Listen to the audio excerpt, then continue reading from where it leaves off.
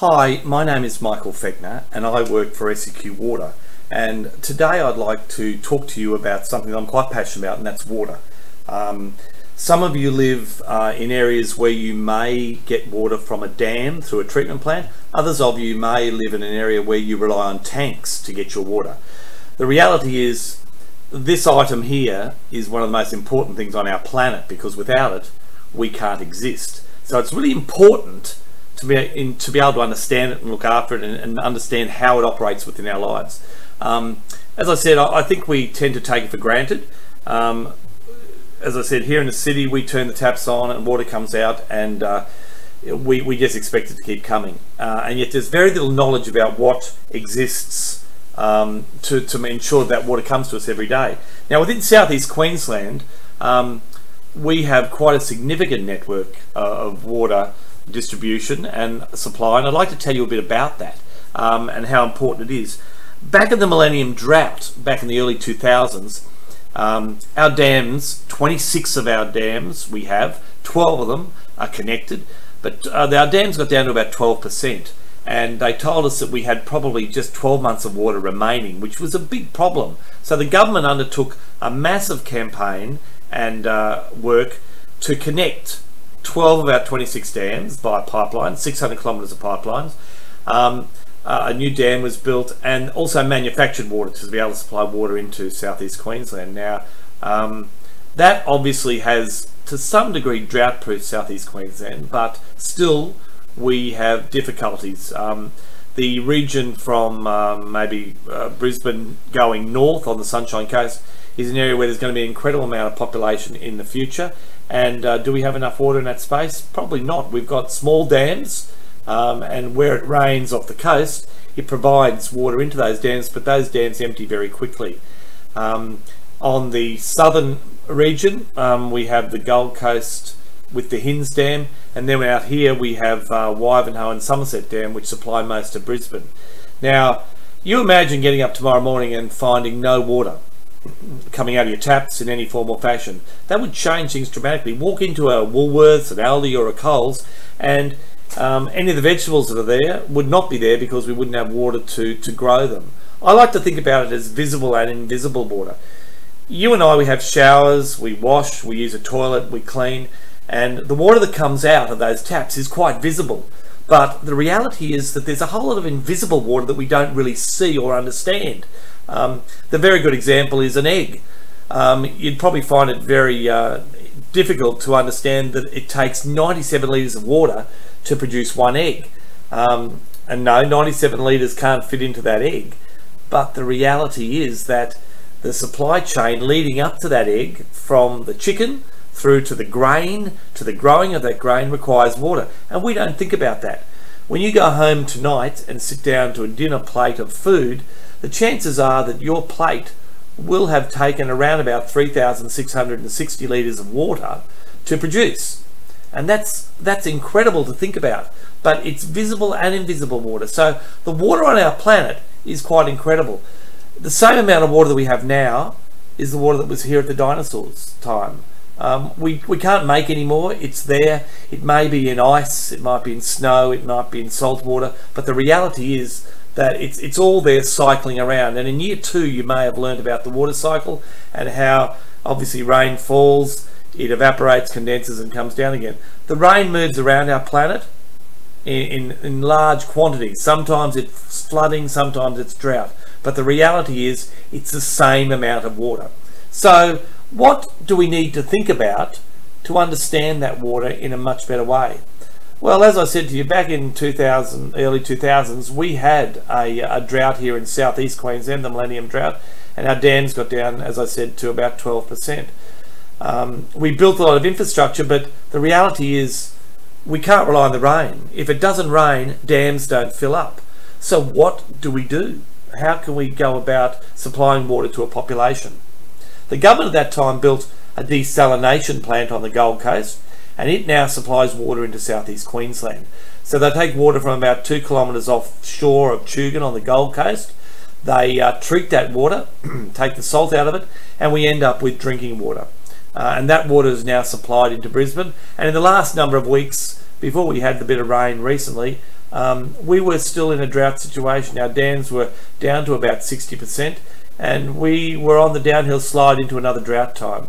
We did have a bit of rain, but don't let that fool you. It's only topped up the dams a little bit, and some parts of Queensland are still in terrible drought, and that will continue to do so. We live on the driest inhabited continent on our planet. No other continent is as dry as what our continent is, with people living on it. So we need to be able to understand our water use and how we can go there. So what I'd like you to do is I'd like you to think about that for a little while. We're going to do an activity shortly, but have a think about that situation at the moment, have a discussion around it, and have a look at some materials. I have a couple of videos that I'd like to show you, which your teacher will show you now. One talks about drought, and it talks also about Seqwater and how we supply water into southeast Queensland. Quite interesting, and it sets the scenes for the task we're going to do in a little while. So if you could take the time to have a look at those next, and I'll come back and talk to you soon. Southeast Queensland uses about 300,000 megalitres of water a year, which is about 120,000 Olympic swimming pools. Roughly 70% of that water is used for residential purposes. That's about 165 litres of water per person per day, and more in summer.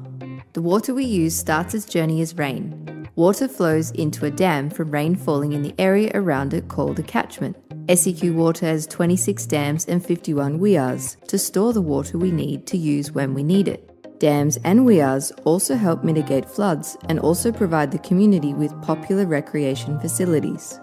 We live in a climate of extremes. The volume of rain and where it falls can be unpredictable. We have long droughts punctuated by extreme floods. With our increasing population and changing climate, there is more pressure on our water supplies than ever before. The Seqwater Grid is our connected network of water catchments, storage dams, treatment plants, reservoirs and pipelines. Seqwater also have two climate-resilient sources of water, the Gold Coast Desalination Plant and the Western Corridor Recycled Water Scheme. No matter where you are in the region, it's important we develop good water habits so we have enough to meet future demand. Everyone has a role to play in using water wisely, so there's enough for everyone.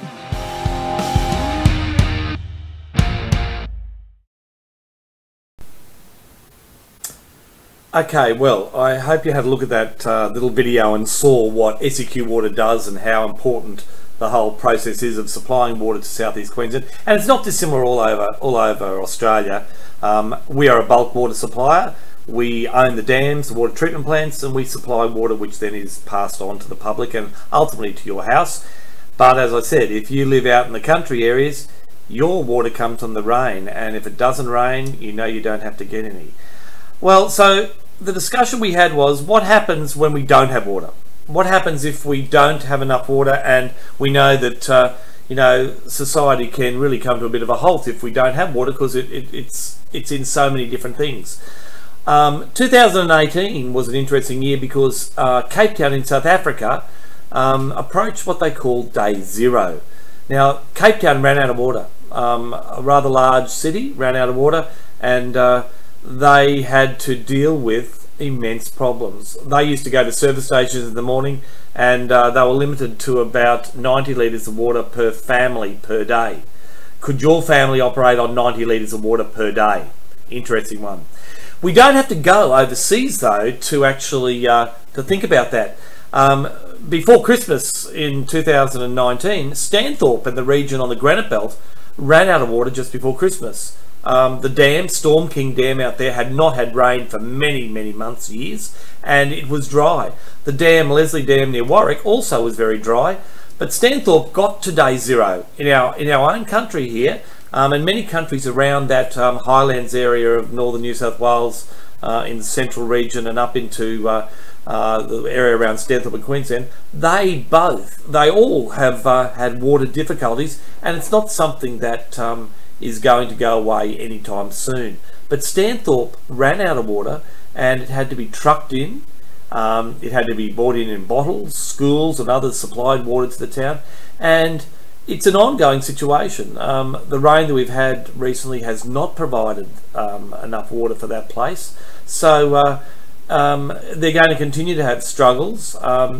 We have talked about extending the pipelines from southeast Queensland to there, but again, it relies on rain filling our own dams up, and other things. So what do we do in that time? I want you to have a look at a video now entitled Day Zero. Listen to the South African scene and take some knowledge from there, and we'll come back then and we're going to discuss what we can do as a world to supply water into the future.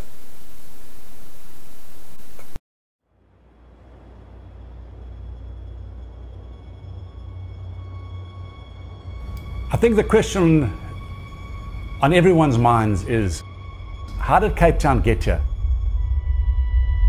2013, which is only 5 years ago, we had the record rainfall year. We had lots and lots of water. Dams were full.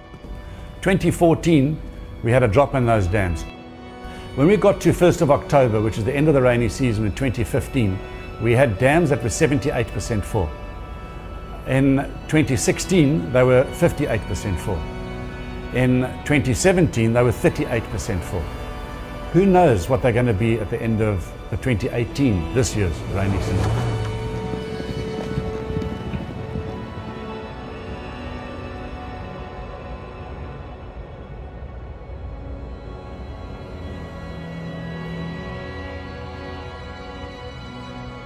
What does it look like when the taps run dry?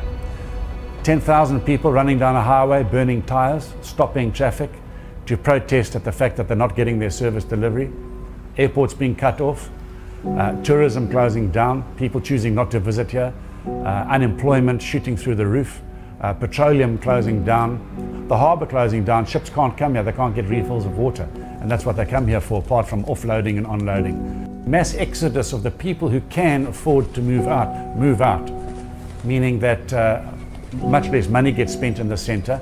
It is a catastrophe, and we've got to start using the right wording. It's a catastrophe, it's not a crisis.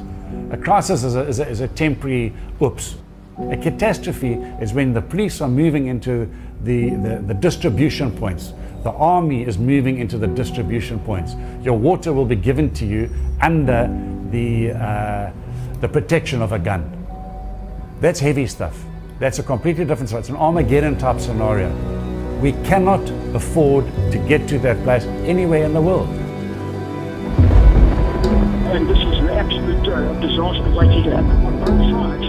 When they do communicate, all they do is they're deflecting blame from one party to the other, from national to provincial and back, or national to municipal. This is not helping anybody at all. We're just simply not listening to science. As we say, Day Zero seems to be on the horizon.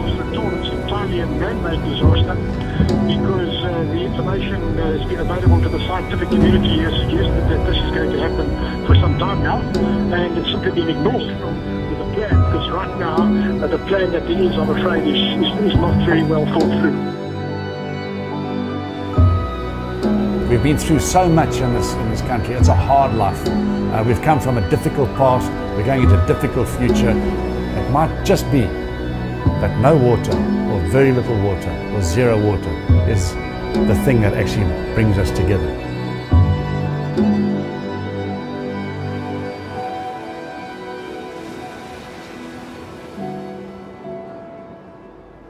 The rest of the world will look to Cape Town for what we did wrong, are doing wrong, and what we did right and are doing right. And that will be the blueprint going forward for eternity.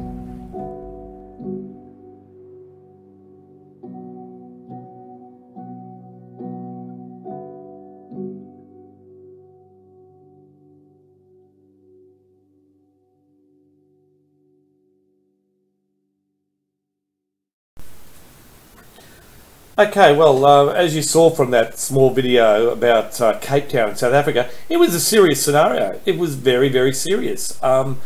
The interesting thing is, after they approached Day Zero, the dams ran out and the people were getting water at service stations with soldiers protecting it.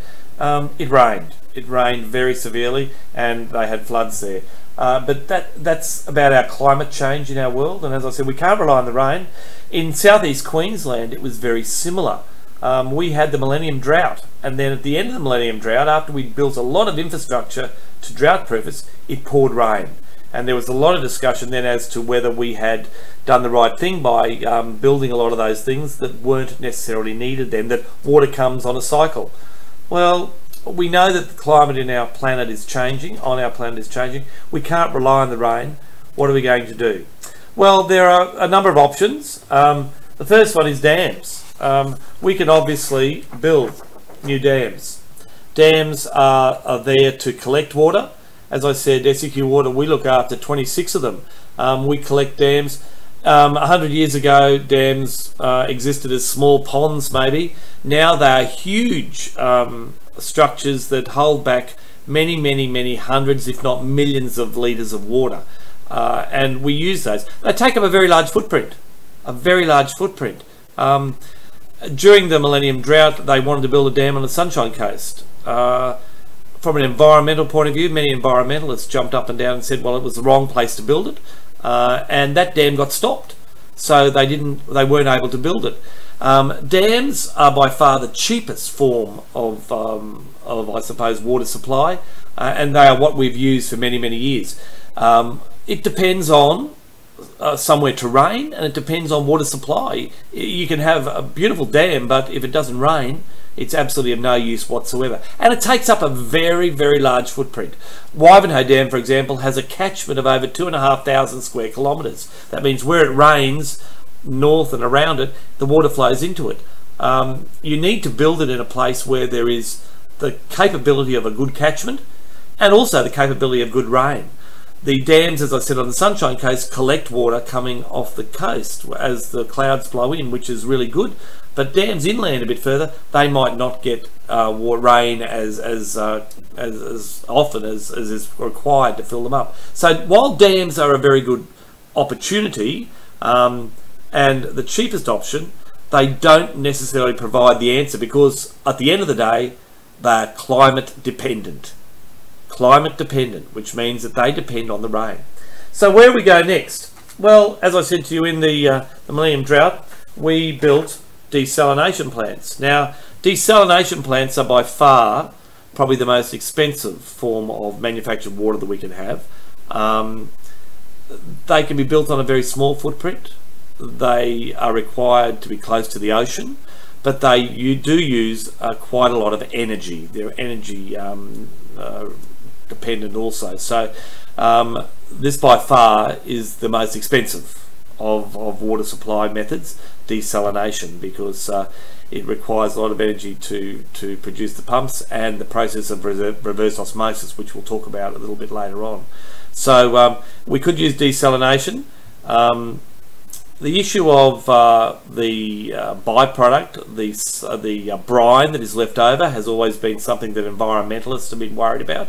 In Queensland, our plant only produces about 125, 130 megs of water a day, but in places like the Middle East, in Dubai, desalination plants there produce over 1,000 megalitres, 1,000 million litres a day.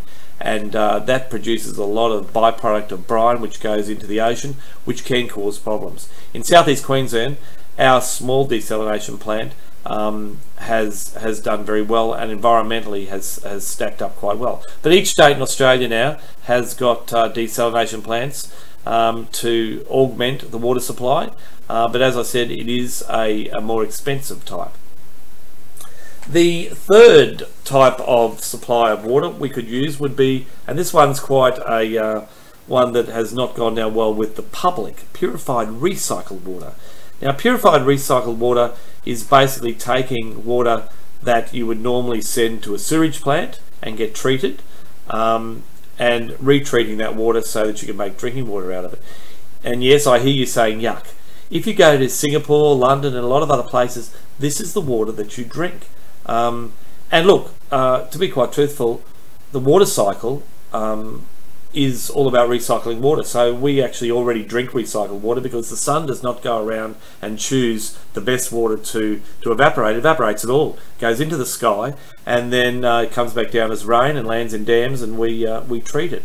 Recycled water requires all the wastewater out of your house, of which there is only about 2% of rubbish, to be taken to a sewage treatment plant.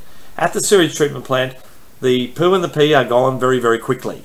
and what you are left with is a raw water, and that raw water we can then take to an advanced water treatment plant where we put it through a number of stages. Microfiltration, which uses very small membranes to take out organic particles and other things. We then use something called reverse osmosis, which again passes water through some fine membranes, separating the waste from the pure water. And the pure water then is hit by ultraviolet or UV light, which kills and destroys most other pathogens, viruses and other things, and then it's treated normally in like a normal water treatment plant. So there are a number of stages that the water goes through to be able to provide pure drinking water. And as I said, this water and desalinated water are highly manufactured, and one could say that they're actually cleaner water than the water that comes out of dams, because they are so highly manufactured. You can't drink this water purely from the treatment plants though, because it is so pure that the minerals have been taken out of the water. We need to remineralise it at a later stage before we can then drink it.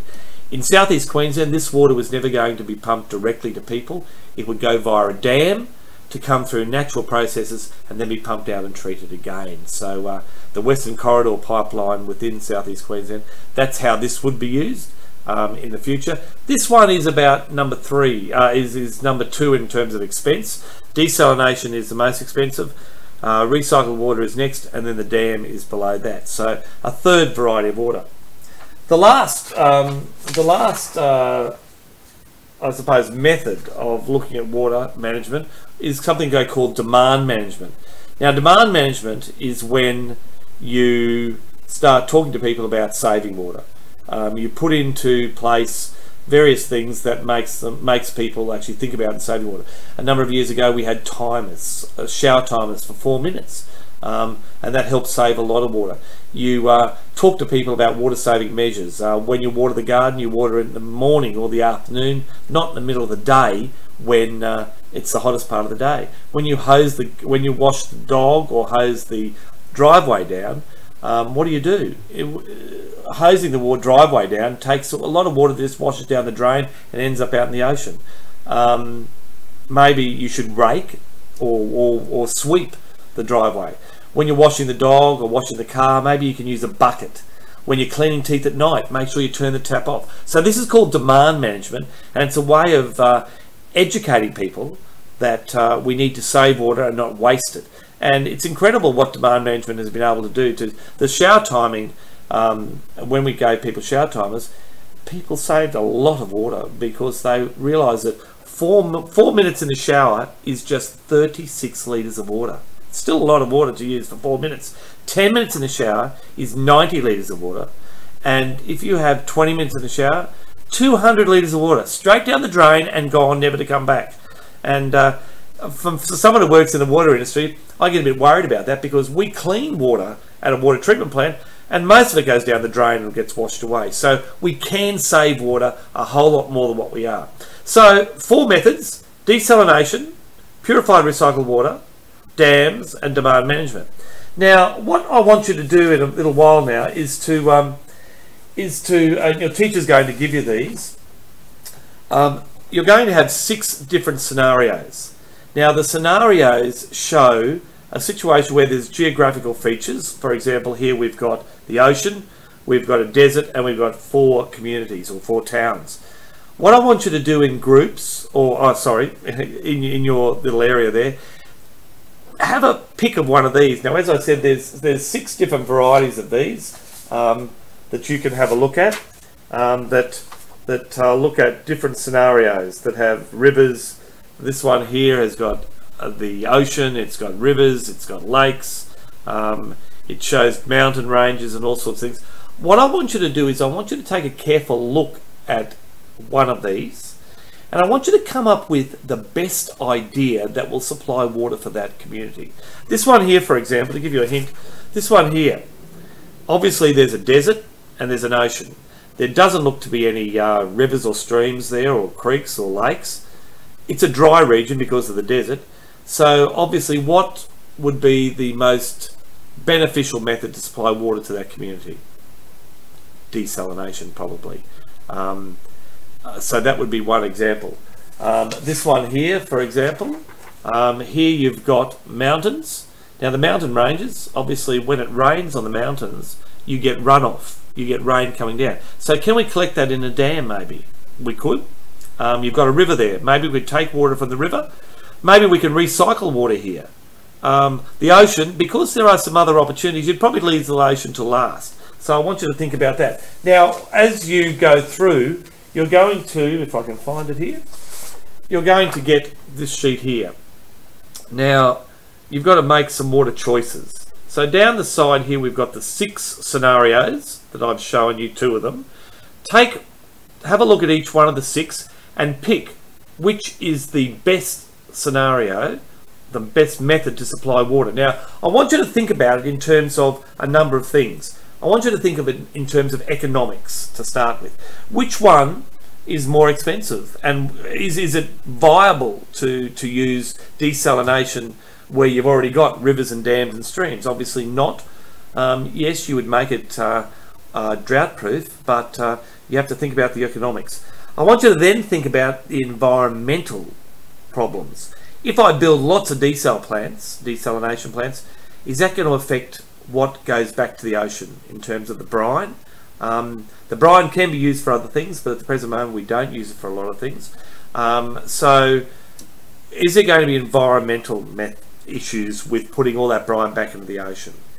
For example, a dam. Now, socially, can I go and say to people, please move, we're going to build a dam here? So you've got to find a place where you can build a dam, number one, but if you do build a dam, are you going to shift a whole lot of people out of the region? Is that going to create a whole lot of problems? So I want you to think about any decision you make environmentally, socially, economically, and think about how the best reason. So I want you to come up with the very best scenario for each one of those. So whatever one they are, 1, 2 and 3, and on the bottom of them you'll see the numbers. Down here we've got a number 2. On this one we've got a number 1. So have a look at each one of those. Go through and have a discussion with your teacher about which might be the best options to use.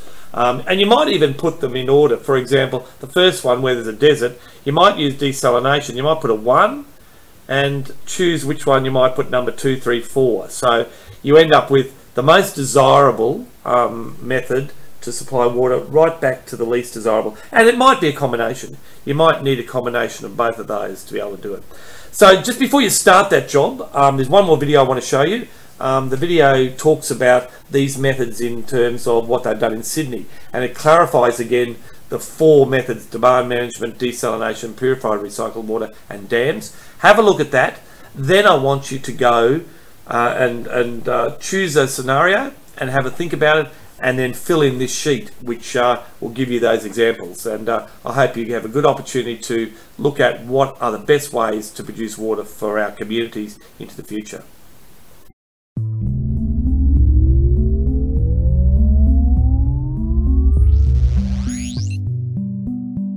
The big challenges for Australia's urban water security going forward are related to 2 things in particular, as population growth and climate change. The impacts of climate change are forcing water utilities to really be able to plan effectively across 4 pillars of desalination, dams, water recycling and water efficiency.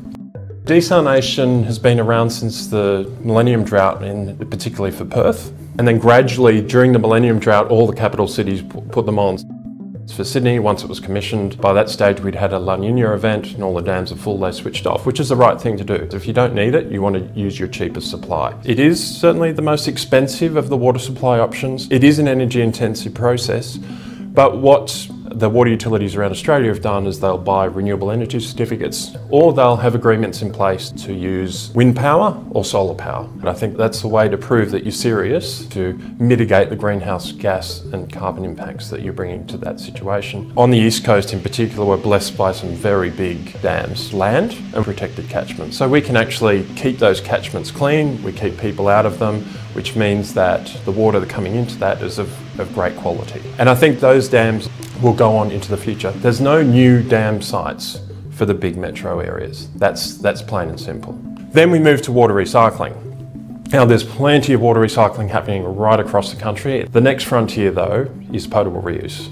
And that happens in Singapore, it happens in the US, it happens in South Africa, and guess what? It happens in Perth too. It's effectively purified recycled water. So the sewage comes back from the homes, it comes back to a big decentralised wastewater treatment plant. It's treated to usual standards, which is a very high treatment. So by the time it comes back into the water supply, it's ready to drink, and it meets all of the drinking water guidelines that you need. The next most important thing is to use water as efficiently as possible. It's a bit like the doing the right thing from the 1980s and stop littering. It's common sense now that people don't hose down hard surfaces. They're using blowers or other means. Also, you want to be watering your garden only in the morning or in the evening. The biggest impact, of course, that we've had is to have water efficient shower heads, which not only cut down on water use, but cut down on energy use, because that's the biggest use of energy in a home is hot water. So our big challenges, population growth and climate resiliency, will be met through using those 4 pillars: water recycling, desalination, dams, and being water efficient.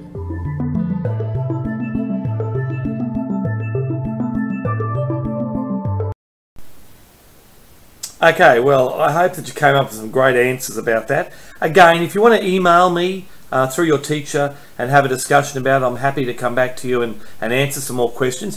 Feel free to email me, and your teacher will have my email so you can send it through to me, so maybe we can help you to get some better answers. Last task for today. You've got this map. This map is southeast Queensland today, and what it shows is our dams, it shows our pipes, it shows our treatment plants. What I want you to do now is to do some role play. I want you to become an Seqwater engineer for the future. And I want you to pick the best ways, having a look at this map, what would provide water for southeast Queensland into the future. Now, as I said to you, back in 2000s, we built desalination plant on the Gold Coast. We built some recycled water treatment plants, but they're not being used at the moment because people still have an issue with that. We built a pipeline that can move water around. Our dams are linked. What else could you do, having a look at that map, to provide water for the people of southeast Queensland? You might even look at your area and have a think about how might you provide water for your area into the future. What could you do? But again, think about it in terms of that economics, environment and social, because all that has to balance together to provide the best outcome, and governments have to do those sorts of things, but people also have to be involved. So have a look at this map, and I want you to come up with the best ways to provide water for southeast Queensland into the future. You might make a little list of those and give me some reasons why, and have a think about it. And again, I'm happy to answer some questions, but I hope today that you have learned some valuable things about water and how important it is. As I said to you, we can't live without it. We really can't. And it's a commodity that on our planet we need to look after more. It's our future in so many ways. So look after your water, but remember also we can't rely on the rain. And the realities of the water story is that we need to look at the future and see how we can supply water into the future so that we've got a safe, secure future that we can live in. So thanks very much for listening, and I look forward to getting some emails from you, and good luck with your work. Thanks very much.